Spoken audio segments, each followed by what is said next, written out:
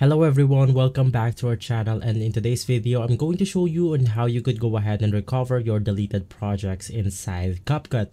This is a step-by-step tutorial, so you should be able to follow easily. Now you have to go ahead and make sure that you have the latest version of Capcut installed inside your Android phone or your iPhone. And once inside, just go ahead and make sure that you are using the right account for your Capcut right here. Now just go ahead and click on me, and once inside you will go ahead and see your account.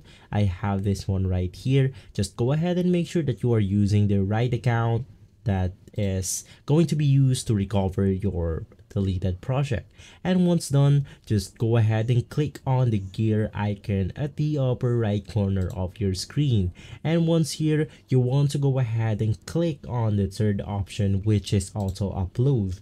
And once inside, you want to go ahead and enable this slider right here, and that will go ahead and ensure that once we go ahead and save something inside our Capcut, it will automatically upload in the cloud.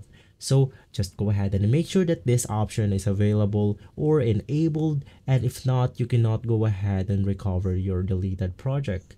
So just go ahead and click on back right here, and I actually have this demo or a project made for this tutorial, and I'll just go ahead and hit on the three dots right here. Now after that, I'm just gonna go ahead and delete this project. As an example, I'll go ahead and click on delete, and once done, you can now go ahead and proceed to the next step. Now you could go ahead and see the space button right here. This button will only pop up once you enable the auto upload inside our settings.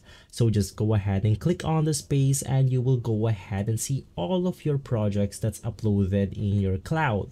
So this is my deleted project right here. As you could go ahead and see, the way to go ahead and recover your project is by clicking on the three dots just beside the project name right here. And once done, you can go ahead and download your project, and you could also go ahead and name it here, or finally you could go ahead and delete it once and for all by clicking on move to trash. Now just go ahead and click download, and it will automatically download inside your device right here.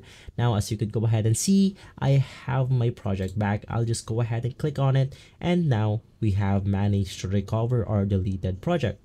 So guys, if this video has been helpful for you, please consider by liking and subscribing. I will make sure to see you again next time. Thank you.